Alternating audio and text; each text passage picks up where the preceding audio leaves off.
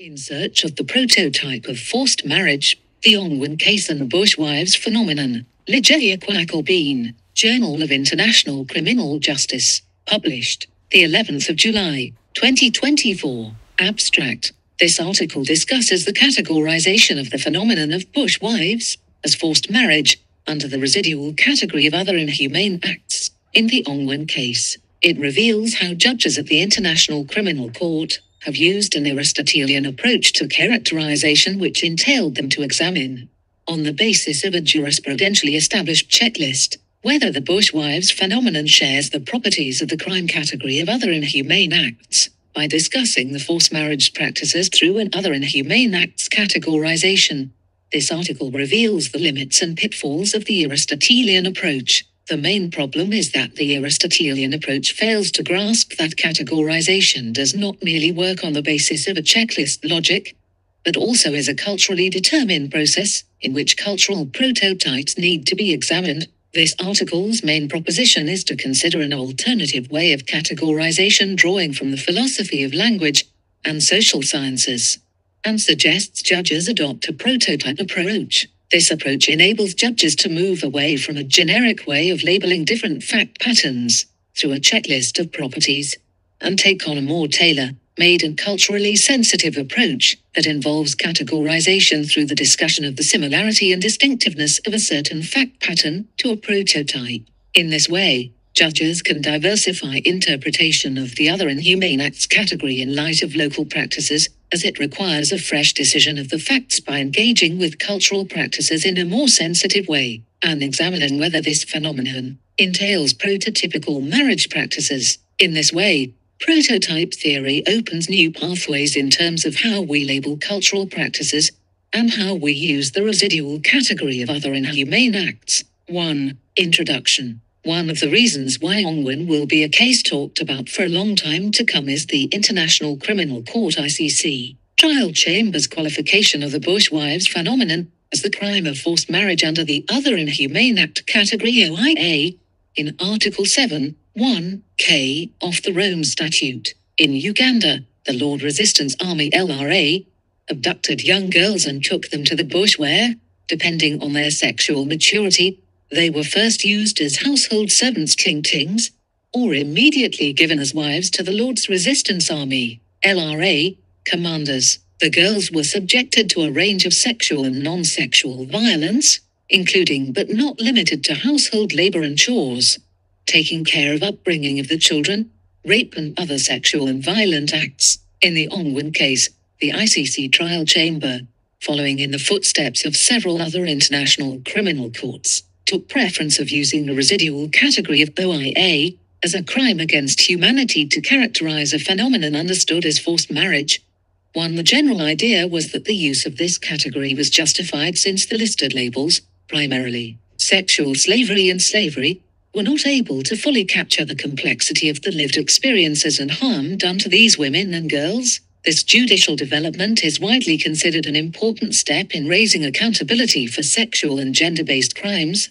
SGBC.2 The majority of scholars writing on this topic have supported the qualification of forced marriage as an OIA.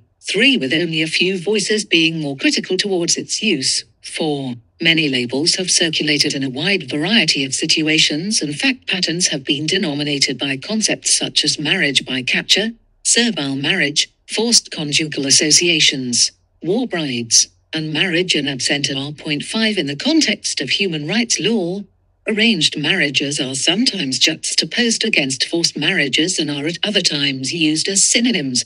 6 At the national, 7 and regional level. 8 Forced marriage has been used as an umbrella term to connote a range of issues. 9 In the context of international criminal law, ICL, this term has come up in relation to very different situations, and both the Special Court for Sierra Leone (SCSL) and the Extraordinary Chambers in the Courts of Cambodia (ECCC) case law have labeled the practice in their case law. 10 Forced marriage has been understood as a multi-layered or compound crime. 11 That can include rape, enslavement, sexual slavery, forced domestic labor, forced pregnancy, and several acts of sexual violence and forms of inhumane treatment. 12. Some of these acts individually amount to crimes against humanity, while other acts taken separately might not rise up to the level needed to be considered a crime against humanity. There is no doubt that forced marriage can share some characteristics with sexual slavery and enslavement, but nonetheless, several authors concluded that it is, on some points, fundamentally different. 13 other experts have warned against describing this crime as mere sexual violence. 14. As the practice of forced marriage has not been seen as fully explained by any of the single crimes enumerated in the Rome Statute and is considered to be more than the sum of its components. 15. The majority of experts argue that the use of the residual crime label of OIA is justified. 16. Despite the striking differences between some of the fact patterns that are discussed in this article, international case law shows a preference for the OIA label as well. And now the Ongwen case has solidified this evolution. There are nonetheless several reasons to revisit the legal characterization of forced marriage as an OIA. Despite this seemingly consistent case law, disagreement still exists between experts on whether listed labels are not more adequate to describe the bushwives phenomenon. 17. Sellers, for example, has very convincingly argued that judges have often overlooked the crime of enslavement to qualify practices of forced marriages. 18. In her view, the interpretation put forward in the Ongwen case, that sexual slavery, a subset of enslavement, now encapsulates enslavement as a type of lesser-included offense is factually and legally ahistorical and bewilderingly incorrect. 19. In adopting this approach, judges have failed to understand that enslavement encompasses all exercises of ownership conduct which prevented them from using it properly in the context of forced marriage. 20. This article in many ways takes a similar position, yet presents a different set of arguments. Furthermore, there has not yet been a study evaluating precisely whether the use of the OIA label in relation to a wide diversity of facts is desirable. In the context of the El Hassan case, judges are again using the residual category to label a fact pattern, not like any we have seen before. 21. The judges need to decide upon imposed Islamic marriage during the occupation of Timbuktu by the armed group Ansar Dine. In these marriages, the AQIM members tried to involve the family and, in many cases, either the girl or the family was asked for their hand in marriage. 22. In some of the cases, a dowry was even given. 23. This does not mean that the marriage was merely arranged. The evidence only shows that, contrary to abduction by the LRA, which did not involve the family at all, the AQIM seemed to have tried to legitimize the marriage by attempting to ask and offer the family something when the marriage was concluded. 24. Another difference is the entirely different position of religion. AQIM wanted to install an Islamic regime in Mali and, in line with this policy, targeted the population in Timbuktu on the basis of religious motives. 25. Considering the broad and residual nature of the OIA category, and the fact that it creates certain risks in terms of the principle of legality, a re-examination of its use in relation to such a diverse range of patterns is more than warranted, based on a systematic examination of the evidence and transcripts of the Ongwen case, and in particular the questioning of the wives in the pre-trial Article 56 proceedings. This article's main purpose is to understand how a set of properties led the judges to characterize the bushwives phenomenon as the OIA of forced marriage. The central examination therefore necessitates a better understanding of the process of characterization in general, drawing from philosophy of language and cognitive science. This article evaluates the Aristotelian approach to characterizing the bushwives phenomenon taken by the judges in the Ongwen case. The central argument developed is that the residual category of OIA is not suited for an Aristotelian approach and requires a prototype approach that allows judges to move away from a generic way of labeling different fact patterns. This article seeks to reveal that prototype categorization opens opportunities for judges to diversify interpretation of the OIA category in light of local practices and to engage with cultural concepts in a more sensitive way. 26. 2. Theories of categorization. As Herbert Hart rightly pointed out, the law must predominantly, but by no means exclusively, refer to classes of persons and to classes of acts, things, and circumstances for it to be successful in terms of operating over vast areas of social life. The law depends on a widely diffused capacity to recognize particular acts, things, and circumstances as instances of the general classifications. 27. That is why law has been called a categorization device. 28. Considering that legal language connects the general and the particular through classificatory operations. 29. An examination of what constitutes this process of categorization is needed. In philosophy, categorization has traditionally been approached in an Aristotelian way, which entails that for an object to be included in a category it has to possess the necessary and sufficient properties of that category. 30. Categories are distinct entities, with fixed boundaries. 31. As a result, this Aristotelian approach implies a binary logic.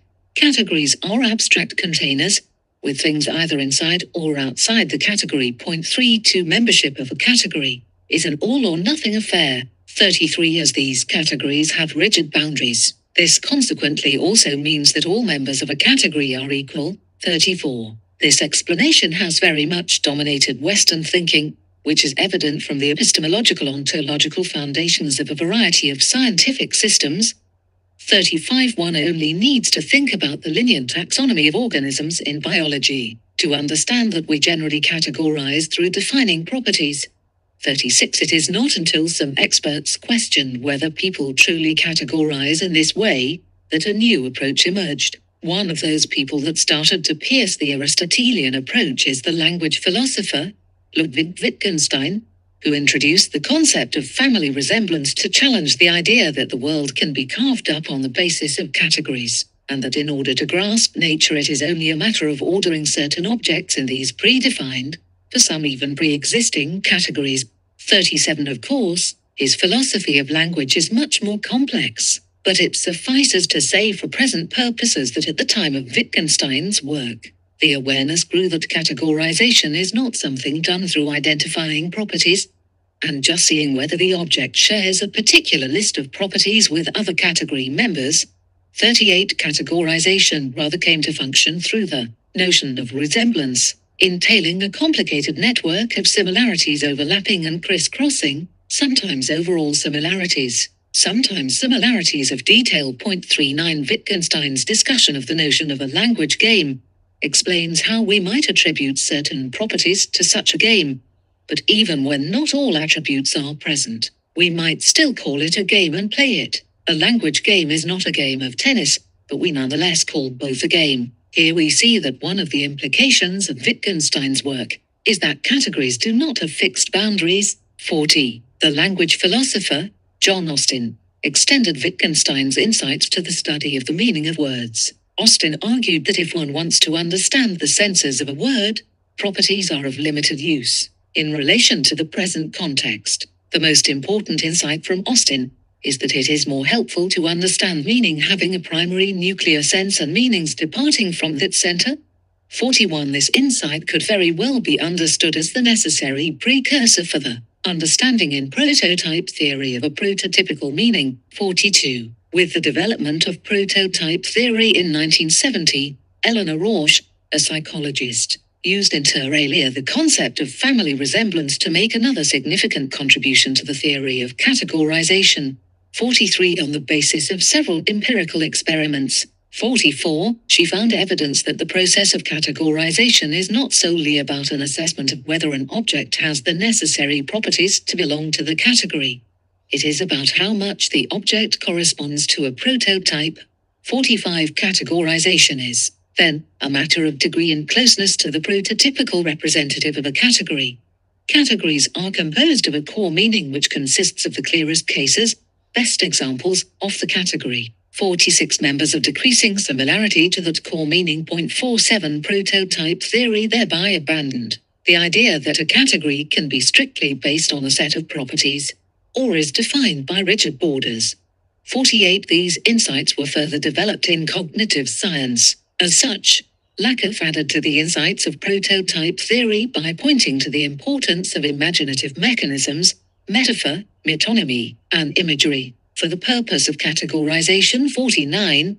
What Rausch called best examples, or prototypes, often are expressed through metaphors or drawing analogies. 50. Prototype theory thus found that some categories more than others are organized and formed around ideal types. Categorization with these types of categories functions much more through checking, in analogical fashion, whether an object corresponds to that prototype, as a result of which it is understood as a much more graded endeavor. Categorization is furthermore often influenced by what has been termed prototype effect, which means that the extent to which something corresponds to the prototype also impacts whether we consider it to be of the same category. 51. The prototype thus also impacts the constitution of the category. 52. It is illuminating to consider the color experiments of Berlin and Kay in this context, who demonstrated that certain focal colors were more typical of the color they represented.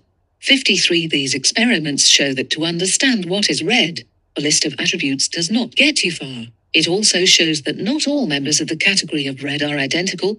54. Despite the disruptive findings of prototype theorists to the theory of categorization, one should, however, not misunderstand categorization to be something that has nothing to do with property attribution. 55. Surely, the fact that we understand a chair to refer to an object with legs that we can sit on means we understand it basically to respond to those properties. Prototype theory nonetheless allows us to understand certain examples of a chair to be more representative than others, and acknowledges that some categories or concepts are structured around prototypical examples. Most importantly, radial categories.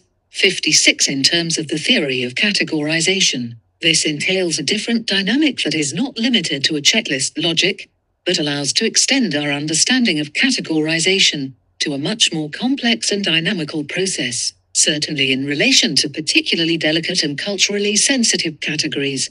Prototype theorists therefore find the Aristotelian approach to be inappropriate. Interestingly, prototype theory also allows us to think differently about culture and how categorization is affected by it. Rorschach's insights have led several anthropologists to reveal that what is considered to function as a certain prototype for a category is to a large extent culturally determined.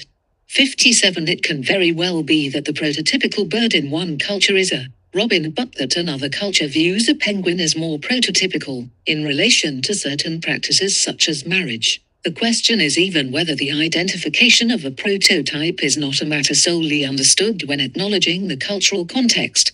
58. It did not take long for these cognitive science insights to travel to legal theory. 59. Where surprisingly similar concepts existed already and were used by legal scholars to understand better the functioning of legal categorization. 60. Interestingly, Harter was influenced by Wittgenstein, adopted ideas that overlap with the findings of some of these prototype theorists. In his presentation of open texture, he understood there to be a central core of undisputed meaning, and used the term penumbra to signal that some meanings afforded to a concept are further removed from this settled core.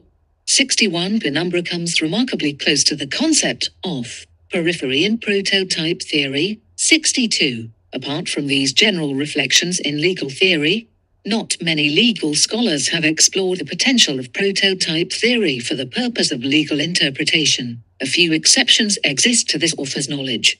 63. But none have delved deeper into the potential it has for the purpose of criminal law, let alone ICL. This more concentric or graded way of thinking about interpretation and categorization is nonetheless particularly significant to consider in relation to a crime category, such as OIA. Given its open and broad nature, the question remains whether it is well suited to be used in an Aristotelian way, as it cannot be so easily defined in terms of a set of properties. Having the contributions of prototype theorists in mind, the OIA label seems best qualified as a radial category, similar to the way in which Lakoff understands the concept of mother to be radial. Also, the notion of marriage has the quality of being better approached in terms of these meanings clustered around the central prototype. 64. This is precisely why this article explores how a prototype approach might lead to other possibilities of understanding and have other potential consequences when to label something as forced marriage as OIA. 3. The category of other inhumane ACT and forced marriage. The OIA category is a residual category of crimes against humanity that has been included in every statute of an international criminal tribunal since Nuremberg, It is thus as old as crimes against humanity itself. Its meaning has nonetheless evolved. 65. The category has primarily been developed through case law before the International Criminal Tribunals for the former Yugoslavia and Rwanda, ICTY and ICTR, as well as further detailed in relation to forced marriage in both the SCSL and ECCC's case law. In the celibacy case, the ICTY trial chamber turned to the human rights prohibitions on torture and ill treatment 66 to find that inhumane treatment, although falling short of being considered torture, 67 nonetheless qualifies as an OIA, since it causes serious mental or physical suffering or injury, or constitutes a serious attack on human dignity. 68. In the Cordican-Cerquez appeal judgment, judges further fleshed out that a case-by-case assessment needs to examine the individual circumstances and see whether the acts caused serious bodily or mental harm. 69. The Karadzic trial chamber added that the act must be of a similar seriousness to the other enumerated acts. 70. ICTR judges approached the category in a similar vein, 71, stating that the acts have to be similar in nature, character, gravity, and seriousness. 72. A range of conduct ranging from forced nudity, 73, to the desecration of corpses, 74, has been addressed within this category. Some of the acts previously considered OIA now feature as listed crimes in the Rome Statute, such as enforced disappearance, 75, forcible transfer or displacement, 76, and enforced prostitution, 77. At the ICTY, concerns arose as to the compatibility of this category with the principle of legality. 78. OAI could potentially subsume a broad range of criminal behavior, and in that sense was considered to lack sufficient clarity, precision, and definiteness. 79. It is therefore not surprising that legislators and judges have introduced limitations to this category. The articulation of this category in the Rome Statute is the result of this history. Article 7, 1, K, of the Rome Statute details: the perpetrator inflicted great suffering or serious injury to body or to mental or physical health. Such act was of a character similar to any other act referred to in Article 7, paragraph 1 of the statute. While this category provides leeway to accommodate forms of inhumane conduct not otherwise prohibited. 80. The drafters argued that the legality principle needed limits to be set. 81. Precisely for this purpose, some of the tribunal's jurisprudential limitations have found their way into the elements of crimes. 82. First, the elements of crimes introduced a threshold requiring the act to cause a certain amount of suffering on the part of the victim. 83. This assessment necessitates the judge to look at the degree of harm. 84. The ICTY trial chamber explained that the harm need not be permanent or irremediable but must nonetheless go beyond temporary unhappiness, embarrassment, or humiliation. 85. This means that a grave and long-term disadvantage to a person's ability to live a normal and constructive life qualifies as an OIA. 86. The ICC pre-trial chamber in the Mathura, Kenyatta and Ali case found that the victims had suffered greatly by witnessing the killing and mutilation of their family members. 87. Secondly, OIA is an adjustum generis category, requiring an assessment of similarity of the listed acts with those considered under the residual clause. This often involves analogical reasoning. The analogy introduced here is that the acts have to be similar in character. The ICC trial chamber specified that character should be evaluated in terms of nature, harm suffered, and protected interests involved. 88. Thirdly, the introduction of the word other has a decisive impact on the understanding of the residual clause. Acts considered under the listed acts cannot be simultaneously considered OAI. 89. Although the elements of crimes lists no such separate material element, ICC judges have stressed the subsidiary relationship of OIA to the listed acts. 90. Although it is not required that the conduct in question, in its entirety, falls completely outside any act under Article 7, 1, J. 91. AM qualification as an OIA is not possible when there is no materially distinct element. 92. This means that judges have to walk a thin line between proving the similarity in terms of nature and gravity, while at the same time making sure that the conduct is also different from the enumerated acts, because otherwise it violates the residual character of OIA. 93. Heenan argued that the standard of the materially distinct element is similar to the one used in relation to cumulative convictions.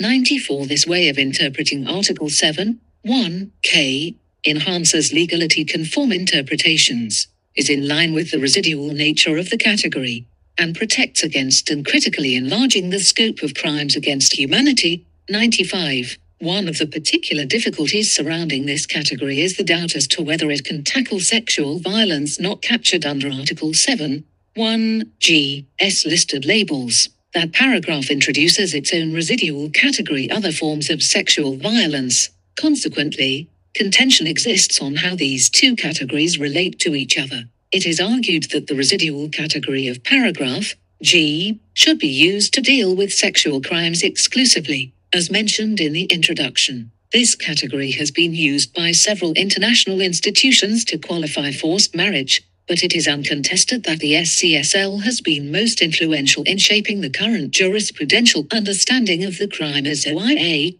96. During the Sierra Leone Civil War, 1991 to 2002, a pattern of young girls being abducted, taken to the bush and held as the wives of rebel commanders emerged.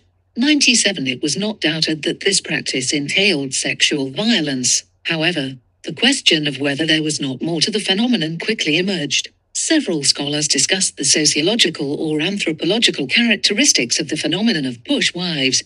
98. As well as commented on the labeling. 99. 3 SCSL cases label the bush wives phenomenon: the AFRC case, the Rough case, and the case against Charles Taylor. In the AFRC case, there was initially no inclusion of the charge of OIA, but because the prosecution was extensively influenced by the two renowned experts, that is, Michael Scharf and Zainab Hawa Bangura, who both advocated in favor of the use of OIA, the charges were amended. 100. As a result, the qualification as OIA was central on appeal, whereas the trial chamber in the AFRC case qualified the bushwives phenomenon as sexual slavery. 101. The appeals chamber in 2008 overturned this interpretation, and did so largely guided by the findings set out in the Bangura report, which were also reflected in the separate opinion of Judge Doherty attached to the trial judgment. It distinguishes sexual slavery from forced marriage on the basis of two distinct characteristics.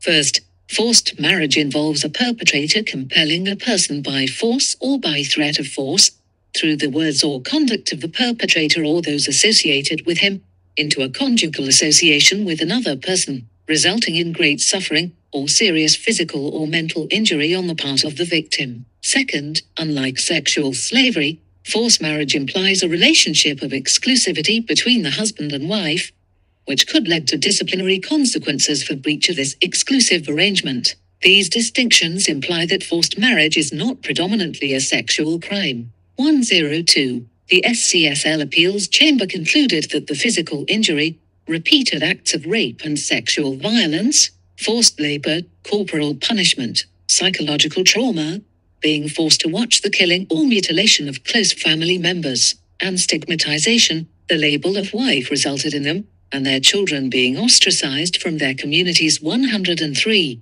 Suffered by these girls, justified the use of OAI. Shortly after this judgment, the SCSL trial chamber in the Rough case concluded that the phenomenon of bushwives was well known and understood and should indeed be qualified as OIA. 104.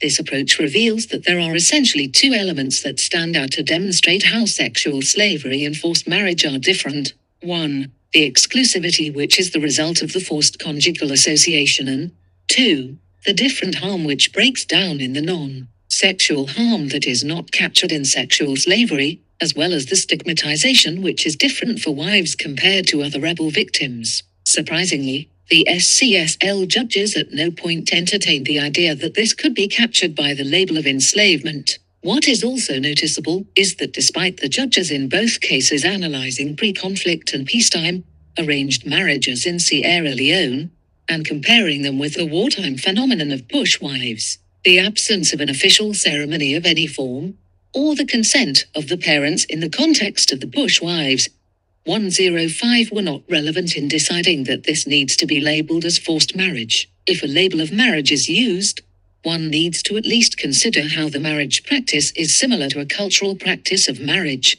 It can thus be questioned whether setting apart from the pre-war marriage makes us understand better when the label is fitting to the criminal phenomenon. Another observation is that the judge's reasoning in justifying the use of OIA centered on showing how the phenomenon is distinct. Both the distinctiveness and the similarity were primarily approached through a checklist of attributes, exemplifying a more Aristotelian approach. This drew away the attention from a discussion on what constituted the prototype marriage in Sierra Leone's culture. Although the SCSL judges do find the label of wife to be important, this was not connected to the meaning of marriage. The label of marriage and the label of wife might not mean the same thing, as will again become clear in the ICC's cases. As a concluding chapter to the SCSL's jurisprudence, the Taylor trial judgment held that forced marriage is not a distinct crime against humanity of OIA, but is a form of sexual slavery.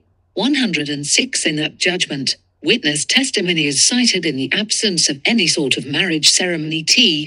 The only ceremony is to go and sleep. 107, whereas the judges did not label the phenomenon as enslavement. They do provide a detailed assessment of how the rights of ownership were exercised and constituted part of the actus reus of sexual slavery. Also, the ECCC has had several occasions to categorize forced marriage practices. 108 in 2018, the ECCC delivered a judgment in Case 002 in which the issue of forced marriages as crimes against humanity arose. 109 the ECCC, which has a less elaborate legal basis for sexual and gender-based crimes. Only the crime of rape is specifically listed as a crime against humanity in its statute. 110, gave a very elaborate assessment of pre-revolution marriages before 1975 as a traditional family affair and religious practice. 111, the trial chamber explained that Khmer regime's policy of transformation of these traditional marriage practices to fit the communist ideology. 112, an increase of population was required. 113, and the communists saw marriage as a way to increase sexual interactions. 114, therefore, and under close oversight of the Communist Party. 115, the traditional family practices were replaced by collective marriage ceremonies with multiple couples being married at once. 116, these ceremonies were rid of any Buddhist elements and primarily emphasized the commitment toward the communist ideology. 117, once the marriage was concluded, the emphasis was on procreation. Couples often only shared a home for the purpose of making children, and in some cases, they even had forced sexual intercourse under supervision. 118, the trial chamber painted a very detailed picture of this explicit marriage policy and found these couples were the victims of a widespread climate of fear, making it impossible for them to genuinely consent. 119, the anchor instructions were given under the threat of being killed if they refused to marry. 120 victims felt that they were obliged to have sexual intercourse which caused serious mental or physical suffering or injury, or constituted a serious attack on the human dignity of the victims. 121. The ECCC judges also used the OIA label and adopted an approach which has Aristotelian characteristics. It uses the elements set out by the SCSL, which were also copied by the Ongwen pre-trial chamber, and focuses on 1. The imposition of marriage, 2. The social stigma, and 3. The exclusivity as attributes of forced marriage.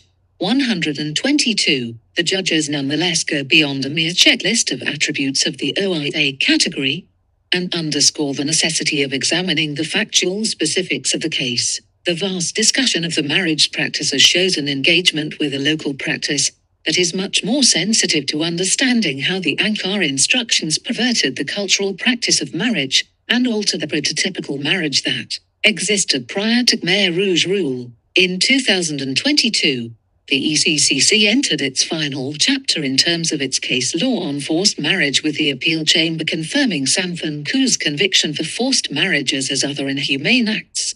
123. The judges, however, reversed the trial chamber's findings excluding men as victims of rape into these marriages. Despite being interesting from the point of view of characterization, this jurisprudential development is not central to this article's further analysis. As the next section shows, the Ongwen case primarily followed the SCSL's approach and articulated a classical Aristotelian way of characterization similar to the one developed by its predecessors. For characterization as an OIA, 3 properties or material elements need to be met: the similar gravity requirement, the similar character requirement, and the requirement of a materially distinct element. 4. The bushwives phenomenon in the Ongwen case. The LRA's kidnapping of young girls to use them as household servants, child soldiers and bushwives was central to the Ongwen case. The judicial reasoning in the Ongwen case reveals an Aristotelian approach verifying whether the bushwives phenomenon corresponds to 3 properties of the OIA category.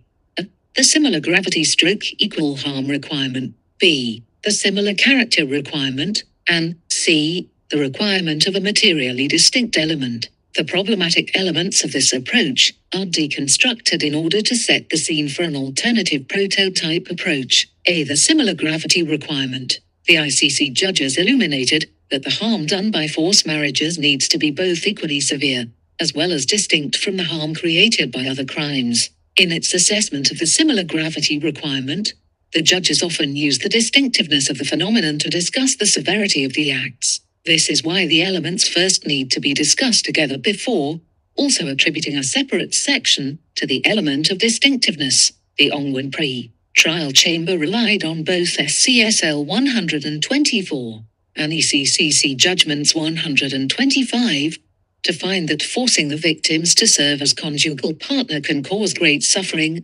126.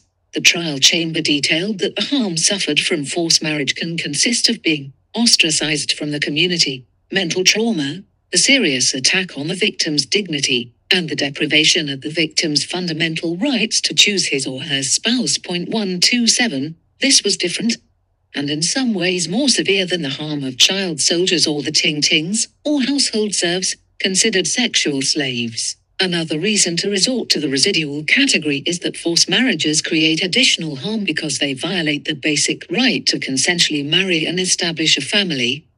128. The Ongwen trial chamber found that in some cases the community sees the victim as legitimate spouse, and even the victim themselves consider themselves as bound.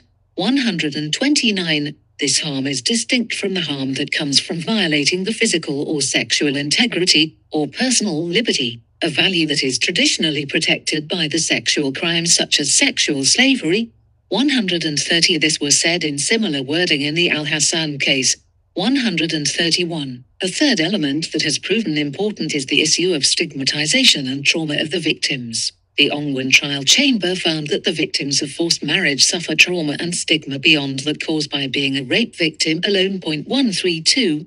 It is not clear how the evidence supports that claim, as the chamber only refers to the Al-Hassan confirmation of charges decision in the reference paragraph of that decision. The pre-trial chamber indeed finds the stigmatization of victims of forced marriage bien particulier and touches upon the social dimension. 133. The label of wife results in the victim being seen in a specific way by the communities. 134. Expert testimony indicated that harm and trauma affected all returnees. 135. But that some suffered more because they were women. 136. And that the victims of SGBC were particularly affected. 137. Riechiter explained that each individual has a different capacity for the chronicity of symptoms, and almost no survivor of sexual violence who hasn't had it impact them negatively or chronically. 138. This seems to indicate that although the individual effects of SGBC varied, all returnees are affected, and there is no sensible way in making distinctions between the degree of harm apart from at the individual level. The testimony of P0236, herself a wife of Ongwen, seemed to have corroborated this point, as she found that she was doing worse than those not abducted primarily because of her injuries and lack of education, and not necessarily because of the fact that she was a wife. 139. If there is one clear element that resulted in a different stigmatization as well as more difficulty to rehabilitate was whether the girls returned with children or not. Several experts mentioned this as a distinctive problem, as the children were often rejected by the community as well as the family of the mother, as they are seen as rebel children. 140 women who return to the community with children tended to experience more shame, more stigma, more social isolation. 141. The public evidence does not substantiate this differentiation in harm between wives and other SGBC victims, despite the possibility that the answers are in the confidential evidence. It consists of a significant methodological problem, in that the relevant passages in the judgment are only substantiated by external precedent. The claim is proved by referring to the Al-Hassan confirmation of charges decision, which in turn relied on the Ongwen confirmation of charges decision, rather than evidence. This is extremely problematic as the finding on trauma of victims is an evidentiary matter, entirely, and is also completely case-specific. B. The similar character requirement. The next requirement is that an OIA needs to be of a similar character to the listed crimes. Footnote 30 of the Elements of Crimes details that the character refers to the nature and gravity of the act. The similar character has been articulated in terms of harm and protected interest involved. 142. Given that this restriction was inserted because of a desire to adhere to the principle of legality, the Ongwen trial judgment clarifies that Article 7, 1, K must be interpreted consistent with the essence of the offence and in a manner which could have been reasonably foreseen. 143. Several aspects have had an influence on proving the similarity in nature of the conduct. First, the link is often made to human rights to the extent that a serious violation of human rights can be considered conduct similar in nature. 144. It has even been argued that OIA is precisely intended to cover serious violations of human rights not specifically enumerated. 145. Secondly, assessing whether the inhumaneness of the acts is similar has also been connected to the notion of human dignity. 146, and understood as encompassing certain serious transgressions against human dignity. 147, this was reflected in the assessment of the bushwives phenomenon by the Ongwen pre-trial chamber, whose reasoning had traces of human rights and human dignity language. The pre-trial judges highlighted that the wives' basic right to consensually marry and establish a family was violated. 148. The judges found that by forcing the victims into conjugal relationships, they endured serious physical or mental suffering or injury, or a serious attack on human dignity of a degree of gravity comparable to that of other crimes against humanity. 149. Fortunately, the reference to human dignity was not taken over by the trial chamber. For reasons outside of the confines of this article, women's rights supporters at the negotiation table at the Rome Conference advocated to disconnect the language of honor and dignity from the SGBC. It would be opposing these efforts to reintroduce this terminology via the OIA category. 150. In setting up the analogical reasoning required in the context of this category, the pre-trial judges in the Ongwen case examined primarily the similarity with sexual slavery and focused on whether the conduct, i.e. forcing the women to serve as conjugal partners to himself and other LRA fighters in the Senior Brigade, constituted an OIA or whether it is subsumed by the crime of sexual slavery. 151. For that purpose it relied first on the SCSL case law, because of the very similar factual allegations. An identical legal question. 152. Despite the different fact pattern, the judges referred to the ECCC case law as also recognizing forced marriage as an OIA. 153. In the subsequent paragraph the tone remarkably changes and judges set out that the conduct may, per se or in the abstract, qualify as OIA. It is furthermore stated that forced marriage will generally be committed in circumstances in which the victim is also sexually or otherwise enslaved. 154. This explanation seems to prove the overlap more than it sets the difference apart. And although it is understandable that the crime of sexual slavery is chosen in order to contrast better the non-sexual side of forced marriage, it would have been preferable to assess the phenomenon in the context of the enslavement provision, and to at least discuss why the phenomenon is not captured by this criminalization. A thorough assessment of the enslavement label remains absent from the Ongwen case. See the requirement of a materially distinct element. The case law has added a third constitutive element. The OIA category only applies when other provisions fail, and when there is a materially distinct element. In the Ongwen case, the judges relied on three factors to prove the distinctiveness of the phenomenon. The first differentiating factor constitutes the imposition of marriage, which the pre-trial chamber explained as the imposition, regardless of the will of the victim, of duties that are associated with marriage, as well as of the social status of the perpetrator's wife. 155. The fact that these marriages were not recognized under national law in Uganda, and were considered illegal in nature, was irrelevant to the court. 156. The practice of forced marriage violated the right to consensually marry and establish a family. 157. This basic right was the value, distinct from, for example, physical or sexual integrity, or personal liberty, that demands protection through OIA. 158. In one part of the Ongwen judgment, the judges chose to define marriage as creating a status based on a consensual and contractual relationship. It is an institution and also an act or right. 159. This is difficult to square with another passage in which it was simply found that traditional rituals of marriage were observed. 160. The judges furthermore primarily used external precedent, and thereby relied on cases with substantially different facts to substantiate their reasoning. In this manner, it remained unclear how the perversion of marriage in the LRA occurred, as there was no real elaboration on what makes these marriages. 161. The judges did not clarify how this practice of marriage is understood by the community and culture. Instead, the existence of a marriage is immediately connected to the harm of the victim and the consequent social stigma. 162. Most of the wives testified that there was no ceremonial side to the marriage. They explained how the period as wife generally started by being called upon to share the bed with Ongwen. 163. Although the LRA had a ceremony of smearing shea butter on new recruits as a general initiation ritual. 164. And this ritual was also used in relation to one of the wives who testified.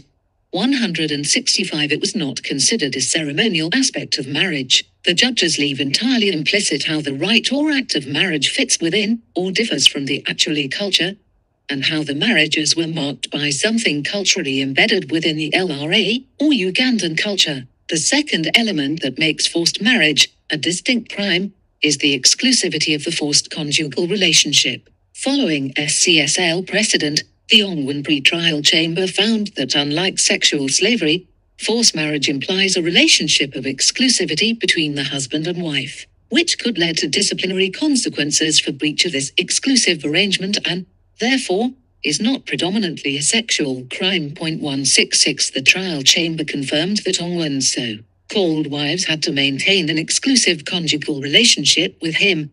167. And that this exclusivity was enforced by the threat of severe punishment, or even death. 168. The concept of exclusivity was connected to the duties that are associated with marriage. 169. Despite the fact that assertion of exclusivity is also understood as one of the factors indicative of enslavement, the chamber nonetheless did not qualify the practice as enslavement, and decided against framing the conjugal duties as well as the exclusivity as flowing from the rights of ownership. The trial chamber judges found it sufficient to differentiate OIA from sexual slavery.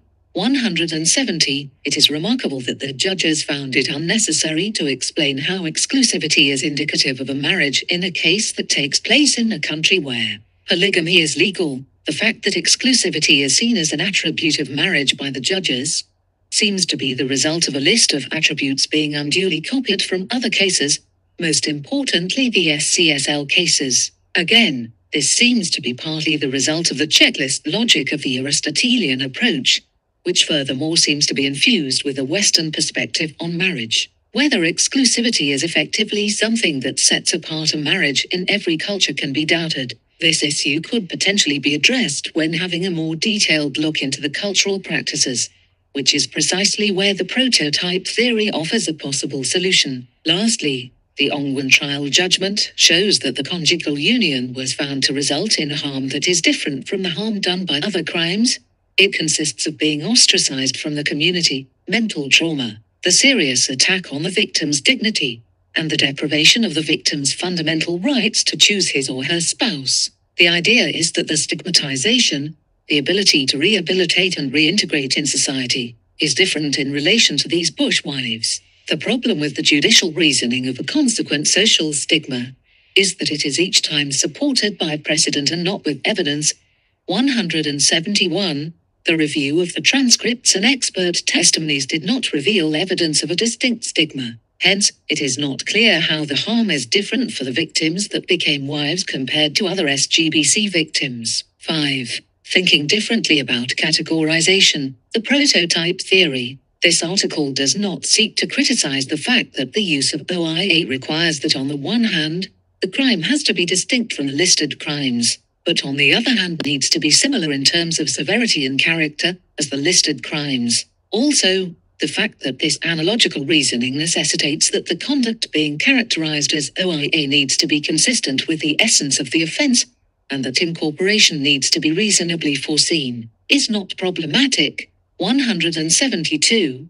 The critique formulated is precisely directed at how the distinctiveness and similarity assessment is conducted. The reason for exploring insights from the prototype theory is not to posit a better alternative interpretation of the bushwives phenomenon. The intention is only to formulate suggestions for ICC judges that are confronted with highly cultural practices to think differently about how such cultural practices can meaningfully be characterized. When addressing the cultural practice of marriage through the lens of the OIA, the question also arises to what extent distinctiveness and similarity are not better understood in terms of the distance or closeness from a prototype of marriage in a certain culture. This way we are inserting a prototype logic to the categorization while not entirely getting rid of properties. As explained in Section 2, prototype theory does not argue that defining a concept through properties is superfluous. It rather proposes we think beyond a properties-based logic. In the present case,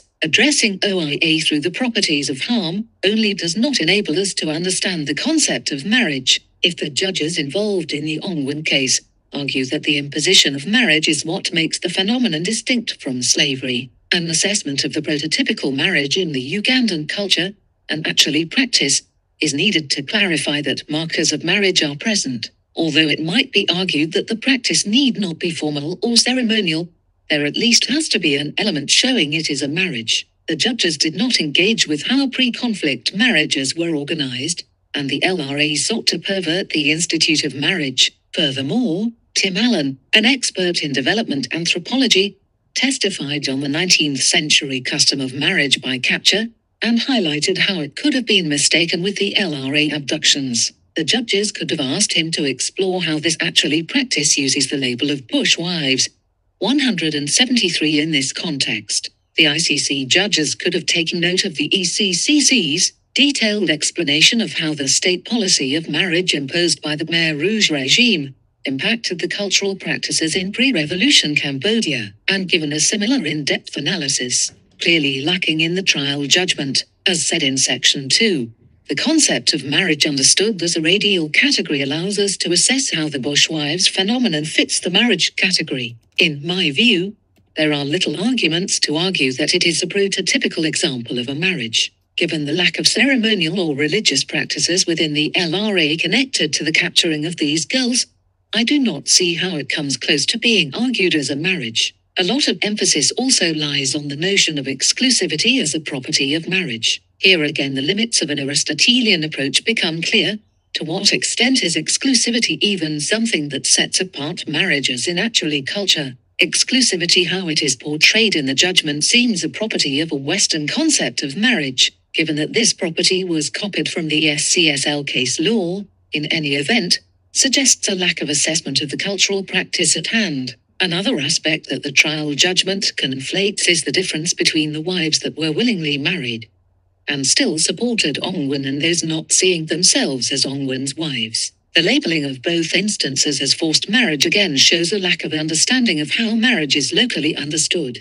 In a similar way, the trial judges also set out the notion of exclusivity as a distinct characteristic of forced marriage, but do not discuss how exclusivity is a marker of the marriage practices in Uganda. It might be that marriage is an exclusive matter in several cultures, but in many parts of the world polygamous marriages are still practiced. The notion of exclusivity was copied from case law, rather than explained through the facts of the case. It thereby remains unclarified how the cultural dimension of marriage, particularly in Uganda, plays out in the LRA. Another element that was used by the ICC judges to underscore the distinctiveness was the different harm, which was essentially understood as a different social stigma that the wives faced. As elaborately discussed above, it is unclear how the status of these wives made them suffer differently than the other returnees. These elements trigger the question of whether a prototype approach would not have revealed that the bushwives phenomenon is anything but a prototypical example of marriage. Even more so, it could be argued that it is a much more prototypical example of enslavement.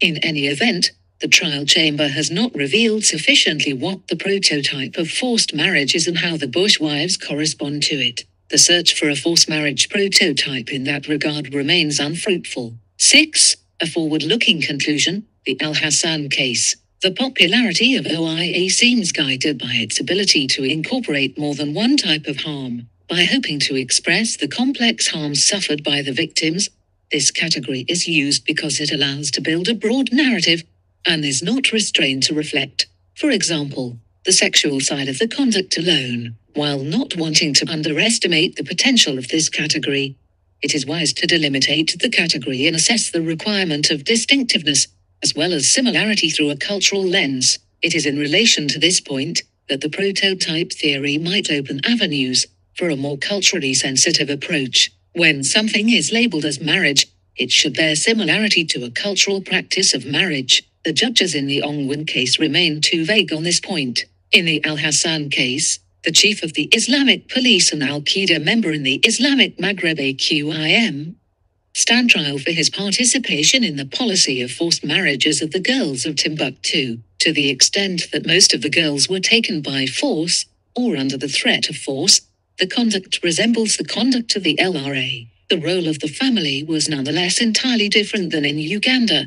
174 Often the AQIM members tried to involve the family. In many cases, as mentioned above, the family was asked for their hand in marriage. 175 And sometimes even a dowry was given. 176 The AQIM tried to legitimize the marriage by affording a role to the family, as is common in Arab culture. 177 Another difference with Uganda is the entirely different position of religion. AQIM wanted to install an Islamic regime in Mali and targeted the population in Timbuktu on the basis of religious motives. 178 As such, the Jihadists wanted to marry the local population in order to change the composition of the population, as well as make them more in favor of the religious regime. Furthermore, there was sometimes mention of marriage ceremonies.